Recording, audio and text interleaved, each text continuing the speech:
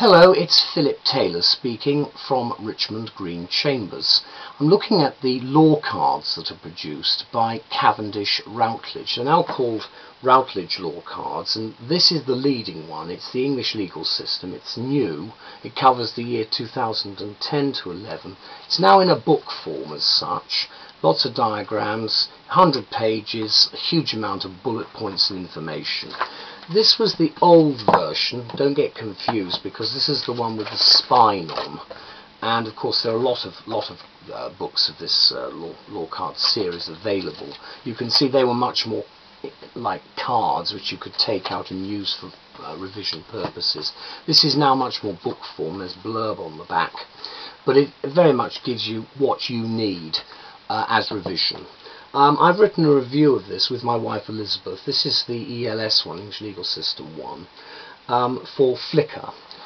It's also going to appear on all the main websites I can find, and there are well over 60 where you can obtain this book. Obviously it's available nationally and internationally.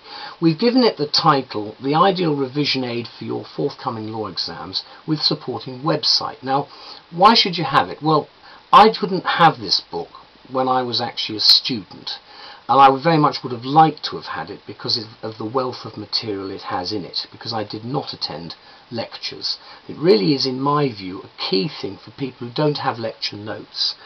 We know any number of barristers, not to mention solicitors, who would therefore have dearly loved to have had this pocket-sized guide to hand when they were studying to acquire their legal qualifications. It's not just relevant for the degree or the intermediate degree. It's wider than that. If you're a member of the current crop of law students reading for your law degree and or CPE or whatever type of qualification you're going for, rejoice. This is the handy, succinct yet comprehensive guide to the English legal system, as you'll find anywhere.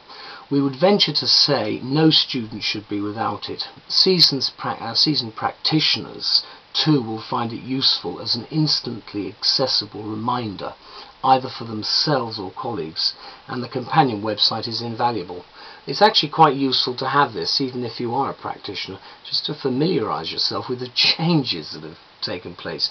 This new one, 2010 to 11 edition, covers the key examinable areas of the undergraduate law curriculum and the law conversion courses. As the title indicates, this is completely up to date with new tables of cases for ease of reference. Revision tips abound because it is essentially a revision tool, with a revision checklist covering those topics you will need to know for examinations, and there are summaries of those key cases that are most likely to come up for the same exams. Material also includes the legal profession, the judiciary, and everything within the English legal system, or common law reasoning as some people call it, which you will need. Part of the amazingly useful Routledge law card series, this one I think is the leader, and it truly is an excellent study guide with colour-coded highlighted box sections, diagrams and bullet point summaries, judiciously and logically placed throughout, plus a putting into practice section which demonstrates by example how an essay question on an exam paper is supposed to be answered. Again, very helpful information, but in a very succinct form where you can just pick it up and look at it, and it's not something that's heavy to carry around. There's no easy route to a law qualification, but nonetheless this guide does help you identify and learn the salient points of each area of law. As I said, there are a whole list of these law cards to cover each substantive law area. Do check out the companion website for flashcard glossaries of key terms and multiple choice questions designed to help you test your understanding of structures and principles as you progress through the book. You'll see how ideal it is for revision when you don't have lectures to go to.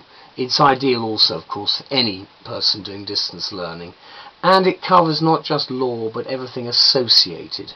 So thank you very much to Routledge. It's an excellent publication and by far and away the best. You must have it if you're going to do reasonably well when it comes to the exams. All the very best. Bye bye.